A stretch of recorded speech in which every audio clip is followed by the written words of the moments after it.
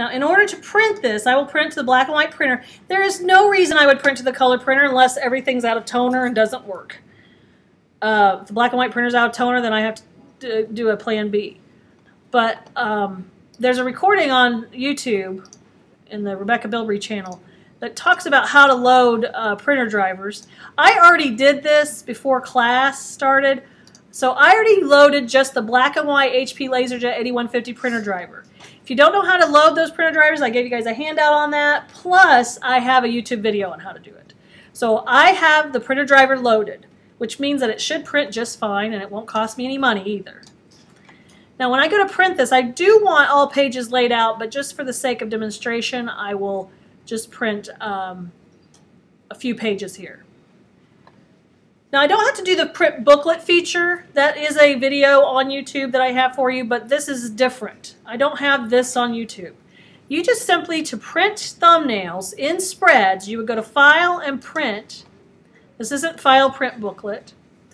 You choose your black and white printer, which is the 8150. Click on, in the Pages area, click on Spreads. That's the key right there. You don't want to sketch in individual pages. Again, can I see your eyeballs looking at me for just a second? Because I know you guys are doing different things. Do not sketch in individual pages when you're doing books. Sketch in spreads. Okay? The only individual pages you might sketch are the covers. I even sketch those with front and back cover together, just because I want to see how they're working together.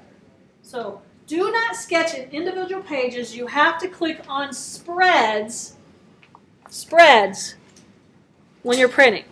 Okay? Now I don't really I don't care that this won't need crop marks or anything like that. You might want to print blank pages, have that turned on because cover, you might not have anything on there right now and you want that coming out. So make sure print blank pages is on. And if you want to print your grids, which you do for sketches, turn on print non-printing objects and turn on print visible guides and baseline grids. Okay, so make sure all of those are turned on for thumbnail sketches. Then that's in the general area. In setup, you want your page, or excuse me, you want to click on in the options area, you want to click thumbnails on. I don't know how big you want to sketch, but 2 by 2 is probably small enough because you're doing 2 pages, next to each other in spreads. So this is 4 spreads. You might want to see if portrait works better than landscape. Really, it probably won't matter. You don't worry about marks and bleeds or anything like that. I can just simply hit print, and this will come out of the black and white printer, assuming it's okay. Let me click on this printer. The printer's in the dock, and it's telling me that this printer may be out of toner. It says the paper tray is almost empty, and it is spooling the job. This doesn't mean it won't print. This just means I have to go down there and I have to load paper in there because it's almost empty, and I need to put in a ticket, a work ticket for them to. They won't change toner until it's completely out, unfortunately. So when that's completely out, I'll have to make sure they put toner in there. But even though that this has a warning, this doesn't mean it's not printing. And when I was here on Friday working this stuff out, it was giving me this warning as well.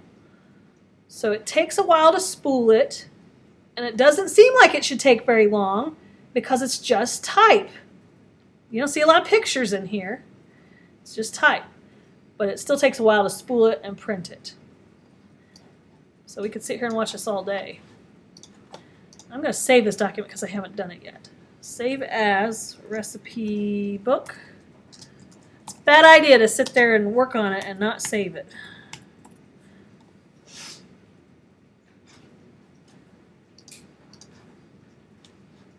Hey, in a month it's going to be 12-12-12. Just FYI. One of my friends wrote up on Facebook yesterday. It's 11/11 at 11/11/11, and then everybody started putting comments out of there. What year are you in? Yeah, it's 11/11/11. Well, it's 11 o'clock on the 11th day of the 11th month, which is also Veterans Day. Year. Yeah, but 11th. Yeah. Yeah, she was. 11/11/11 is the numeric thing for Veterans Day. So 11 o'clock, the 11th hour of the 11th day of the 11th month. So maybe she got confused. But it is supposed to be 11/11/11, but not the 11th year. Okay, if I go down to the printer, this will actually be ready. I'm going to stop this recording because nobody needs to hear me running down to the printer.